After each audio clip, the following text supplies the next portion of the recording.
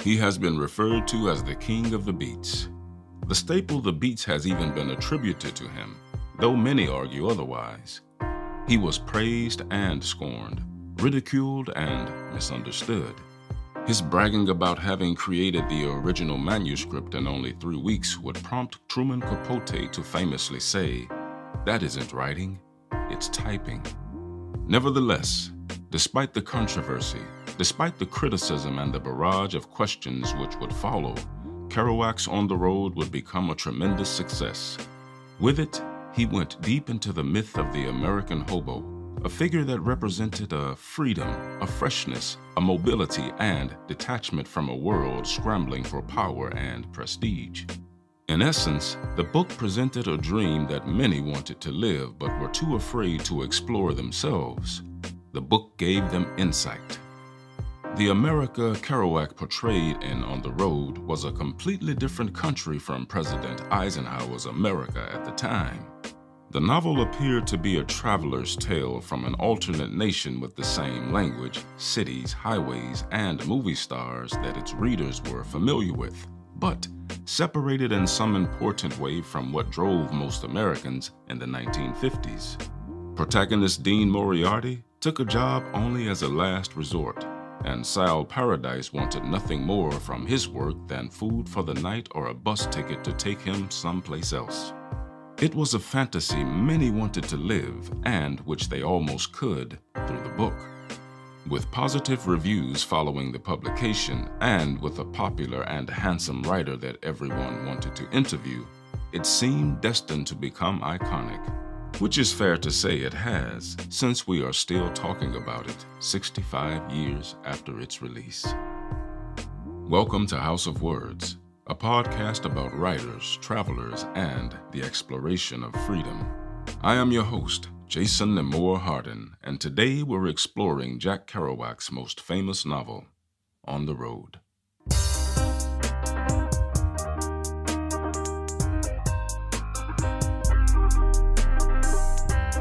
The first edition of On the Road was published in September 1957. This following statement was on the back cover of that edition. They rushed down the street together, digging everything in the early way they had, which later became so much sadder and perceptive and blank. But then they danced down the streets like dingle-doties, and I shambled after as I've been doing all my life after people who interest me. Because the only people for me are the mad ones, the ones who are mad to live, mad to talk, mad to be saved, desirous of everything at the same time, the ones who never yawn or say a commonplace thing, but burn, burn, burn, like fabulous yellow Roman candles exploding like spiders across the stars, and in the middle you see the blue center light pop, and everybody goes, "Ah," wanting dearly to learn how to write like Carlo. The first thing you know, Dean was attacking him with a great amorous soul such as only a con man can have. "Now, Carlo, let me speak. Here's what I'm saying." I didn't see them for about 2 weeks, during which time they cemented their relationship to fiendish, all-day, all-night talk proportions.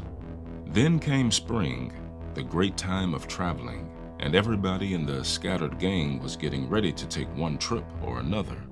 I was busily at work on my novel, and when I came to the halfway mark after a trip down south with my aunt to visit my brother, Rocco, I got ready to travel west for the very first time. Quote, "Live, travel, adventure, bless, and don't be sorry." End quote.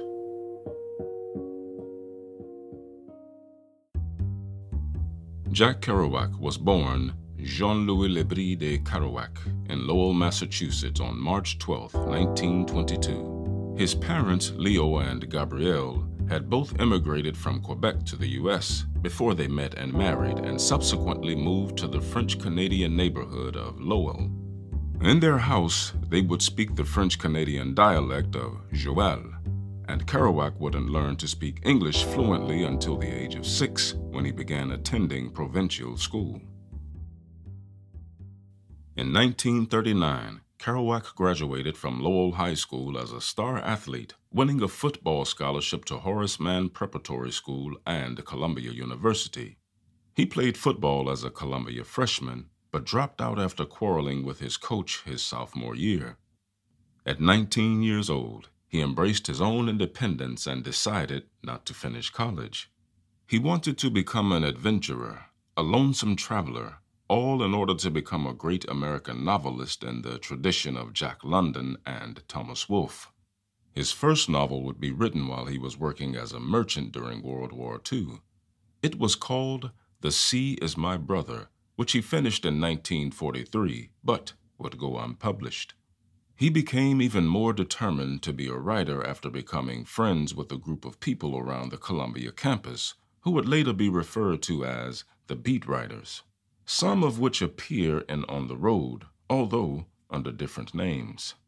Like many young adults, Kerouac would divide his time between experimenting with his Columbia friends, drinking, marijuana, morphine, and benzodrine, while keeping up the act as the good boy to his parents. The act would, however, reach an abrupt end when he became involved in a manslaughter case when his friend stabbed another young man to death.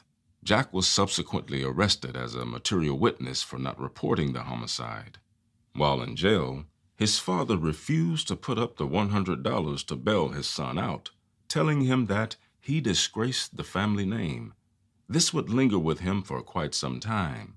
His friend Edie Parker came up with the money, but under the condition that he first marry her in City Hall. Thus, he was released from jail and soon a married man, although they would separate soon after. Becoming more and more invested in his writing, he soon found that benzodrine was a great way to get the energy he needed to write without becoming fatigued.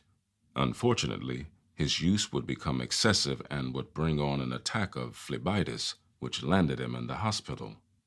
After leaving the hospital, Jack would stay with his parents in order to nurse his father, who was suffering from cancer. Leo Kerouac would succumb to his disease in 1946. Grief-stricken, Jack decided to embark on what he referred to as a huge novel explaining everything to everybody. He hoped it would redeem him in the view of the family. His mother, whom he called Mermer, would continue to work at her factory job in order for her son to be able to write the novel, which he titled The Town and the City. That same year, 1946, he would meet the person who'd become one of the most important people in his life, the person he would use to create the character Dean Moriarty in On the Road, Neal Cassady. Kerouac had read letters Cassady had sent to a friend of his before his arrival and was curious about him. Cassady had grown up in Denver, Colorado, living with his alcoholic father in Skid Row hotels. In his teenage years, he'd served time in the reformatory for stealing cars and taking joyrides. There in the prison library, he encountered the Harvard classics and decided he wanted to attend Columbia. Cassady would, however, give up those plans after meeting Allen Ginsberg and Jack. He decided that he was to become a writer by learning from them instead. In late 1946, Kerouac was stricken with thrombophlebitis, a blood-clotting disorder which in Jack's case was confined to his legs. His legs would become enormously swollen and tender during an attack. The affliction was painful and persistent, and it brought the threat of clots that could potentially reach his brain or his heart and ultimately kill him. With this shadow of death persistently over him, his hunger to see the world outside of New England and New York would grow.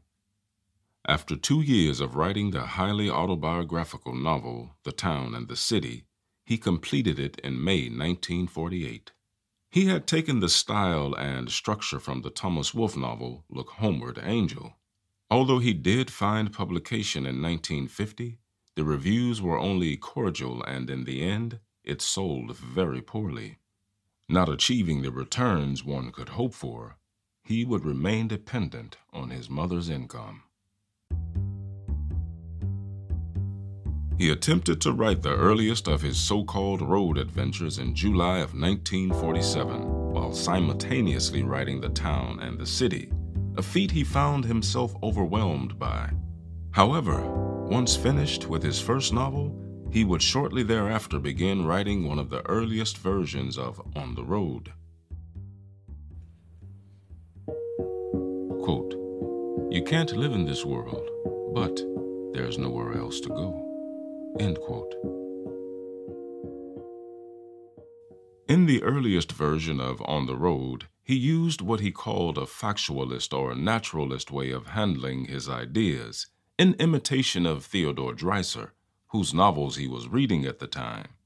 An early journal entry tells us that Kerouac was writing with enthusiasm and productivity, and by November 29, 1948, he testified to have written approximately 32,500 words since he first began on November 9th. He goes on to write, "I delight in the figures, as always, because they are concrete evidence of a greater freedom in writing than I had in Town and City." After a month of working on the manuscript, he reached a dead end, feeling, as he said, an emptiness and even falseness when he sat down to write. Furthermore, he expressed disappointment in the new style he had chosen, as it failed to express the, quote, "reverent mad feelings" he had been able to tap into in what he considered to be the best passages of his prior novel. Then, around Christmas 1948, Neal Cassady arrived at Jack's sister's house in North Carolina, which provided the perfect excuse for him to take some time away from the novel. Jack jumped into Cassady's new car, a Hudson, and they drove cross-country together. This adventure would become the basis of Part 2 of On the Road.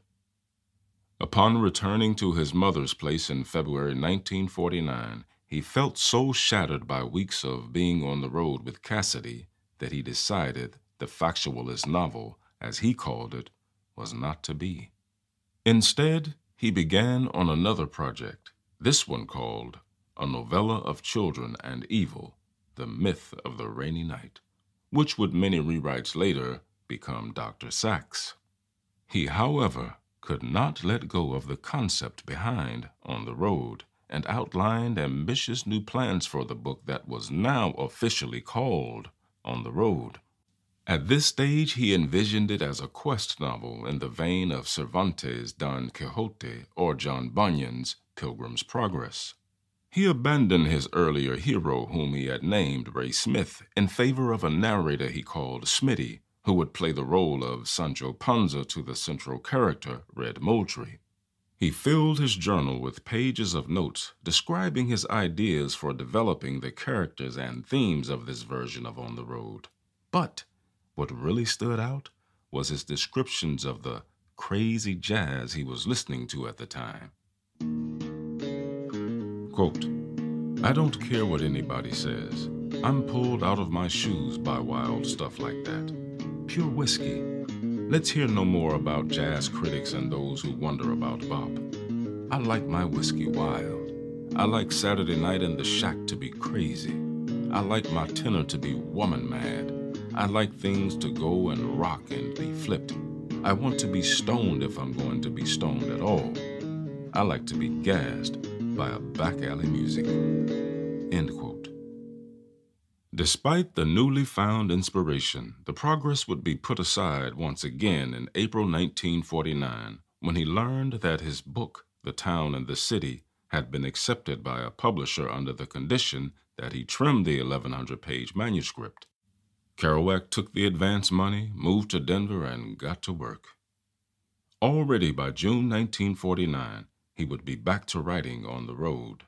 In the process, he commenced writing a 700-word description of how the hero of the story, Red, spends his last night in jail before hitting the road. Then came another roadblock, as he felt once again dissatisfied with how the novel was progressing.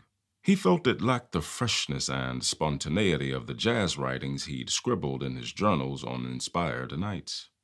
It felt like a better choice to drop the novel altogether and join Neal Cassady in San Francisco, which would later become Part 3 of the published novel. In May of 1950, after the publication of The Town and the City, Kerouac returned to Denver, hoping to overcome his writer's block.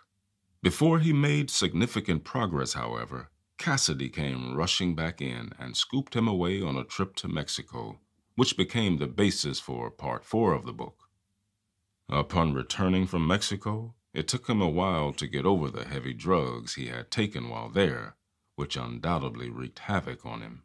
Once he was ready to write again, there he was sitting in the kitchen of his mother's new apartment in Ozone Park, where he kicked off a fresh new start with a story about hitchhiking cross-country, using a 10-year-old black child as his narrator.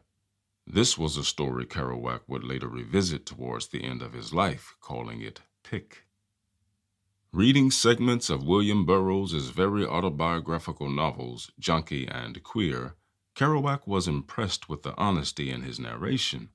However, it was the letters that Cassidy would send Allen Ginsberg at the time which inspired him the most. There was something in Cassidy's style of combining loose, rambling sentences with meticulously detailed observations regarding his sexual exploits that he felt was a fresh and new style he thought could fit his novel. Then on December 27, 1950, Jack's second wife, Joan, wrote to Neil that both she and Jack were stunned with a particular 13,000-word letter they'd received. Jack had spent 2 hours perusing it in a cafeteria and hadn't got home until 6 p.m., by which time she began reading the letter and dinner was delayed yet another hour. Neil could paint pictures with words like few others, and by the time Jack was done with the letter, he was convinced that it was among the best things ever written in America, period, and told Neil so when he wrote him back. In addition to being inspired by William Burroughs' honest prose and the letters of Cassidy, Kerouac also had a strong reaction to another member of his group of friends, namely John Cleland Holmes. In March 1951, Holmes finished a novel he called The Beat Generation. The characters of said novel had been modeled on Holmes himself, his wife, Ginsberg, Kerouac, and Cassidy. Kerouac had fictionalized the wild activities of his New York friends in a section of The Town and City, but Holmes went even further with the concept. In Holmes' book, whole conversations with Ginsberg and Kerouac were quoted verbatim. He used different names for them, of course, but the conversations were accurate to a T. A short time later, Holmes managed to find a publisher and got a $20,000 advance for the book, which was then retitled Go. Jack Kerouac was furious as well as jealous, though he never let that show, and he continued to support Holmes. Fueled by jealousy, but also greatly inspired by his friends, Jack decided to write on the road as if telling his then wife Joan what had happened on his cross-country trips with Cassidy before their marriage. Using the first-person narrative like Burroughs, but also imitating Cassidy's confessional style, as well as using events and conversations from real life, at times verbatim, like Holmes, he revisited those earlier journeys. Now, being a rapid typist, he didn't like the idea of having to stop writing the story in order to change paper at the end of each page. He wanted the momentum to keep going by being able to type nonstop. In order to accomplish this, he taped together 12-foot-long sheets of drawing paper, trimmed at the left margin so they would fit into his typewriter, and fed them into his machine as a continuous roll. He wrote everything that occurred, using real names on the initial draft. He had an uncanny ability to disassociate himself from his fingers and simply follow the movie in his head, and doing so at an impressive pace. Holmes would visit Jack's apartment during the writing of this version of On the Road and would be amazed at the thundering sound of Jack's typewriter racing nonstop. He was taking Benzedrine to stay awake and keep writing, and Joan, who was working as a waitress at the time, would feed him pea soup and coffee when she got home. She was impressed with her husband's dedication, but also by the fact that he was sweating so much he was going through several t-shirts a day. So much so that damp t-shirts would be left hanging around the apartment to dry. At the center of the book, its energy, is Neil. Neil driving, Neil stealing cars, Neil pushing the narrative forth. The book was very much a portrait of Neil, a man who was racing to make up for all the lost time in the world. This would later serve to encourage journalists to compare Kerouac to the character he had based on Neil, Dean Moriarty. Jack, to some extent, wished to have lived the life of Neil, and with the book, he did somewhat do that, although it would come with consequences. He began writing in early April of 1951. Writing with a ravenous hunger, he would write 34,000 words by April 9th. By April 20th, he had 86,000 words, and a week after that, on April 27th, the book was finished in the shape of a roll of paper, typed as a single-spaced paragraph 120 feet long. He was ecstatic and gave thought to the notion that he had established a new trend in American literature. He would later boast about how he'd been on the road for 7 years, but needed only 3 weeks to write about it, something that would help build a mythos that would be impossible to shake off. The stresses and strains he experienced between the years 1948 and 1950 in his obsessive quest to find a way to write on the road were totally absent from the final product. In the novel, he portrayed himself as a naive young writer steadily getting on with the job at hand, who would get his first book published and additionally marry the girl of his dreams by the end of the book. Reality, however, was much different from this. By the end of the role that was to be the manuscript of On the Road, his wife Joan would leave him. His marathon typing during those 3 weeks in April of 1951 produced what he considered a final novel. He did, though, as one would guess, retype and revise the original manuscript several times. But as easy as it had been to write it, it would be far more difficult to get it published. From the time when the roll version of On the Road was completed and the novel finally succeeded in getting published in 1957, books seemed to pour from him. Immediately following the completion of On the Road, he began writing Visions of Cody, which he completed sometime in 1952. Later that same year, he wrote Dr. Sax. Book of Dreams was written between 1952 and 1960, Maggie Cassidy and the Subterraneans in 1953, Mexico City Blues in 1955, Tristessa, Visions of Gerald, and The Scripture of the Golden Entity, in addition to Part 1 of Desolation Angels, were all written in 1956. These are in addition to the books he wrote during this time that were never published.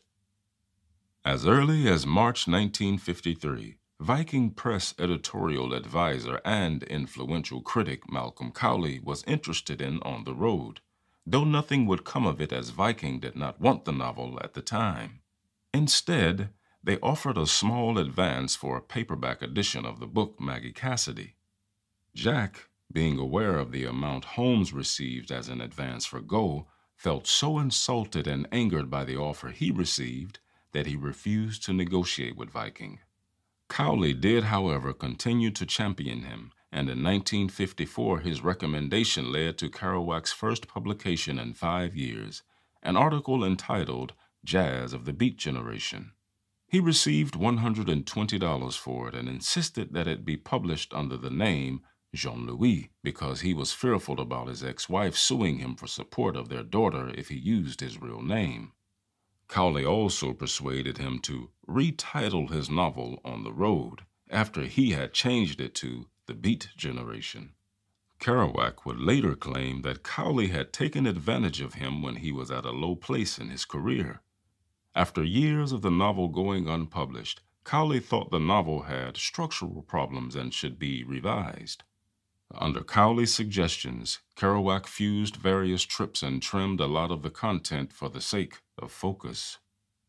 Then again, in mid-December 1956, he again revised the book for Viking to remove all traces of what was feared would be libelous material.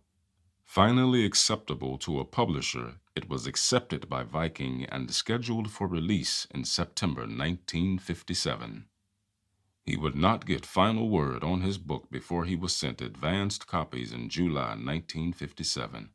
It was only then that he learned of additional cuts and changes made by an in-house editor at Viking.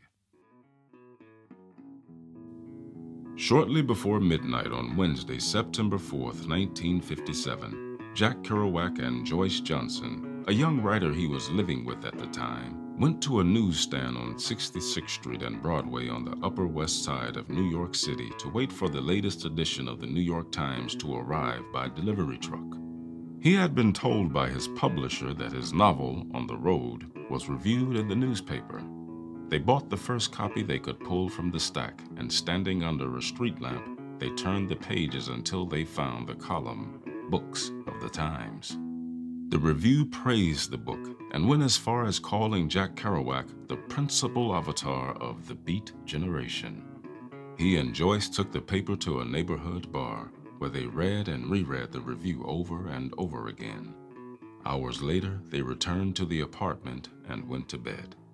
It would be the last time he would go to sleep as an obscure writer. By the next day, a world of attention was ready for him. He was 35 years old when On the Road was published. It had taken him a big slice of the first part of his career getting it published, and would later spend the rest of his life trying to live it down. With the rise of Allen Ginsberg, William Burroughs, Carl Solomon, and Neil Cassady, the Beat generation was hot in pop culture, and Kerouac was soon dubbed its chief incarnation. With the attention came a bombardment of questions. Instead of the intrigue being relevant to who he was or what he was trying to accomplish with the book, it rather focused only on the lifestyle he described in the novel and if he, himself, was actually living that life. The novel would soon take on a life of its own, one he couldn't control, and with the media feeding the fire, he wouldn't become accepted as a serious writer until decades later. No one was interested in the Kerouac who would attempt to tell them that he was the Sal Paradise character of the novel, as opposed to the fast-living, adventurous, and half-crazy Dean Moriarty. They wouldn't listen to him when he told them that he was a French-Canadian who loved America because it had opened its doors to his immigrant parents. They actually thought he was kidding when he told them that he wasn't Beat, but rather a strange, solitary, crazy Catholic mystic who wouldn't have been able to write as much as he had if he hadn't lived a monastic life at home with his mother most of the time. That wasn't exciting enough. It wasn't the image they wanted as the face of the Beat generation. Though upset by the critical attacks on his work, Jack never stopped writing. Immediately following the publication of On the Road, he continued to produce autobiographical books that chronicled the story of his life. The Dharma Bums in 1958, Big Sur and Lonesome Traveler in 1960, Satori in Paris in 1965, and Vanity of Duluth in 1968, as well as several unpublished books of poetry and dreams. He would write and write and write, going on to publish nearly a dozen books after the publication of On the Road. However, alcohol, which had become a habit as a way to deal with fame, success, and stress, would soon get too strong of a grip for him to quit. In his later years, he would slip deeper and deeper into alcoholism, which would unfortunately lead to him succumbing to the consequences brought on by such a vice. Jack Kerouac died from an abdominal hemorrhage on October 21st, 1969, at the age of 47.